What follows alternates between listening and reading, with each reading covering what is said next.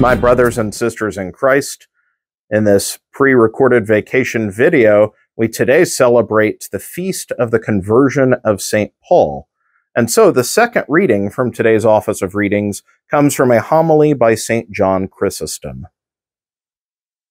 Paul, more than anyone else, has shown us what man really is, and in what our nobility consists, and of what virtue this particular animal is capable.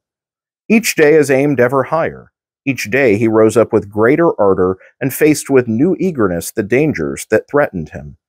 He summed up his attitude in the words, "I forego what is behind me and push on to what lies ahead." When he saw death imminent, he bade others share his joy. "Rejoice and be glad with me." And when danger, injustice, and abuse threatened, he said, "I am content with weakness, mistreatment, and persecution."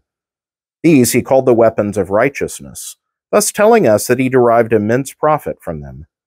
Thus, amid the traps set for him by his enemies, with exultant heart he turned their every attack into a victory for himself. Constantly beaten, abused, and cursed, he boasted of it as though he were celebrating a triumphal procession and taking trophies home, and offered thanks to God for it all. Thanks be to God who is always victorious in us. This is why he was far more eager for the shameful abuse that his zeal in preaching brought upon him than we are for the most pleasing honors, more eager for death than we are for life, for poverty than we are for wealth. He yearned for toil far more than others yearned for rest after toil. The one thing he feared, indeed dreaded, was to offend God.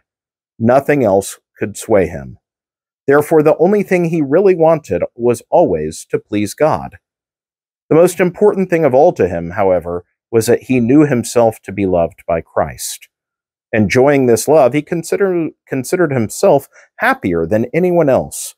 Were he without it, it would be no satisfaction to be the friend of principalities and powers. He preferred to be thus loved and be the least of all, or even to be among the damned, than to be without that love and be among the great and honored. To be separated from that love was, in his eyes, the greatest and most extraordinary of torments. The pain of that loss would alone have been hell and endless, unbearable torture.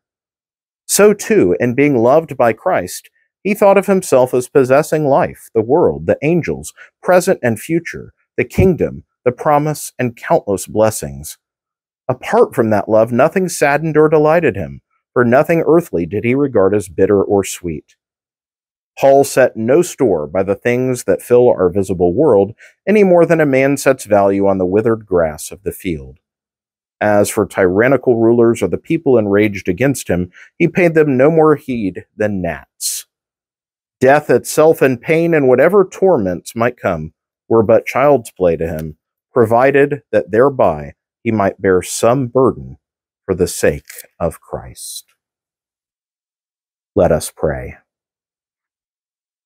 God, our Father, you taught the gospel to all the world through the preaching of Paul, your apostle. May we who celebrate his conversion to the faith follow him in bearing witness to your truth. We ask this through our Lord Jesus Christ, your Son, who lives and reigns with you in the Holy Spirit, God, forever and ever. Amen.